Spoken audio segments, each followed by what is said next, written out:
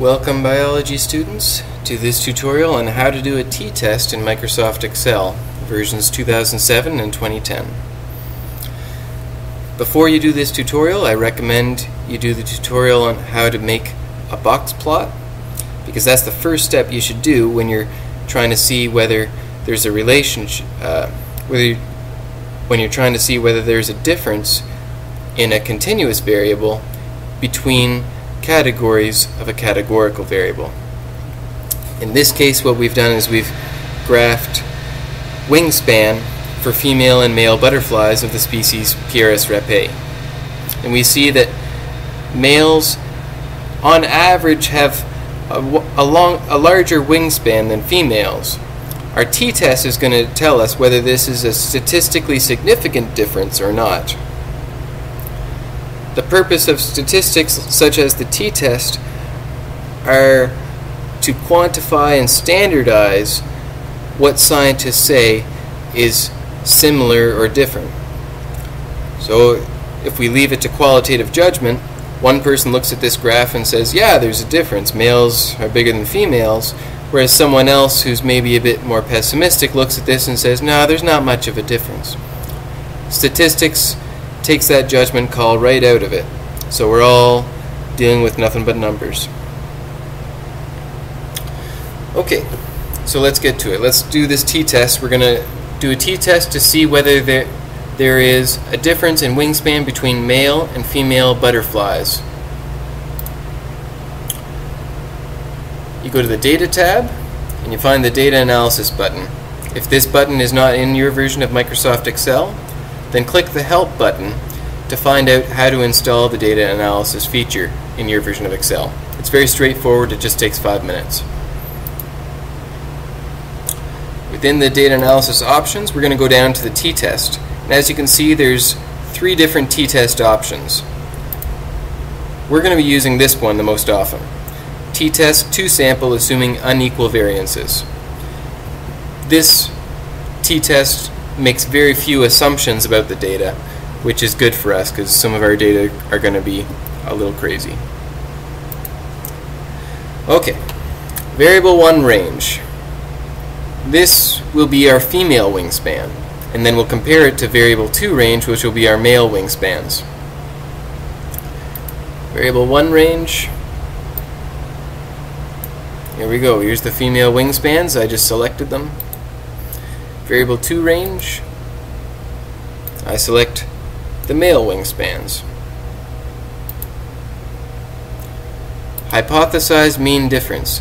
This is where you set the null hypothesis for your t-test. In most cases that we'll be using, the mean hypothesized difference will be 0. The null hypothesis is that there is no difference in wingspan between male and female butterflies of this species.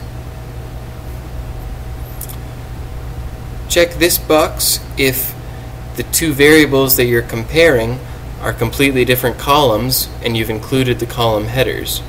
In my case, I've had wingspan as just 1 column and I've just selected the data for the 2 sexes, and so I'm not going to check this box because I don't have any labels for them.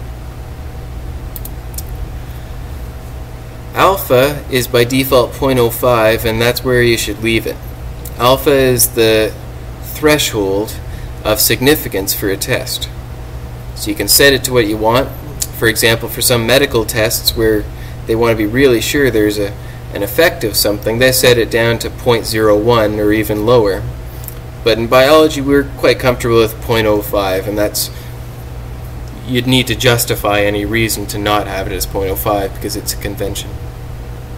Output options asking where to spit out the t-table. We're going to tell it, please put the t-table output right there. Put the top left of it right there. We're good to go. Okay, there's our t-test output. Variable 1 and variable 2. Remember, we didn't include headers, so it doesn't know what to call these things, but our first variable was female wingspan and the next one was male wingspan. It gives us the means, and indeed these means match up with the means we had previously calculated by ourselves for the purposes of our graph, so that's nice. It calculates the variance, the sample size for females and males, hypothesized mean difference. You can't read all these things in this column because the column is too narrow for all the text. I'm going to widen the column a little bit so you can read more. Degrees of freedom is 15.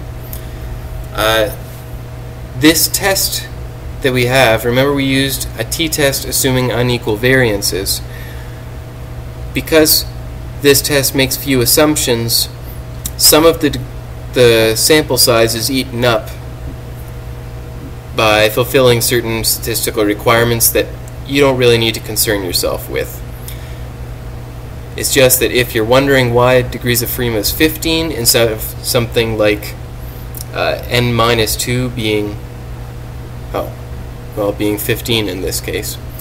So in this case you can pretty much ignore everything I've just said, but sometimes your degrees of freedom here won't match up to what you expect it to be, and that's just because of the type of t-test we're running. This is the main number that results from all this other stuff. All this stuff is just kind of intermediate to give you this guy, negative 0.84. The negative sign you don't need to care about. Whether a t-stat is positive or negative is irrelevant because you're only going to be concerned with the absolute value of your t-stat. Comparing the absolute value of your t-stat, which I'll just highlight in yellow, you compare it to the t-critical threshold for your test. There's these two rows concerned a one-tailed t-test, and these two rows concern a two-tailed t-test. Which test you run will depend on your data set and your type of question, but in general, by default, you should go with a two-tailed test. A two-tailed test looks at whether there is a difference in either direction, whereas a one-tailed test only looks at one direction.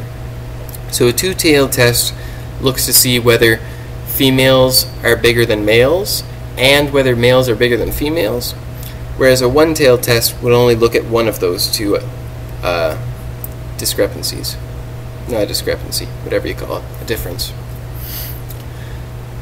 So we're going to deal with a two-tailed test here, and so the critical t-value is 2.13. I'll highlight that guy too. So we compare our t-stat that we got, the absolute value of it, to the critical t for our test. The critical t is going to depend not only whether it's one-tailed or two-tailed, but also your degrees of freedom. And in the appendix of your lab manual on page 125, there's a list of the critical t values for different degrees of freedom. Because the absolute value of your t-stat is less than the critical t value, that means your p-value, which is right here, should be greater than 0.05. And indeed it is. 0.4 is greater than 0.05. What this means is you cannot reject your null hypothesis. There is no statistically significant difference in the wingspan of female and male butterflies in this sample. So even though we see in our graph that males tended to be bigger than females, it's not by enough to be considered statistically significant, at least not with so few butterflies. With more and more butterflies, if this difference were real, then we would eventually get a statistically significant result. But with so few butterflies, it's impossible to distinguish this difference of wingspan between a biological reality and just random chance. So do not reject your null hypothesis. Report this p-value in your results section to say p equals 0.41, which is greater than 0.05. Therefore, do not reject your null hypothesis. And that's how you do a t-test.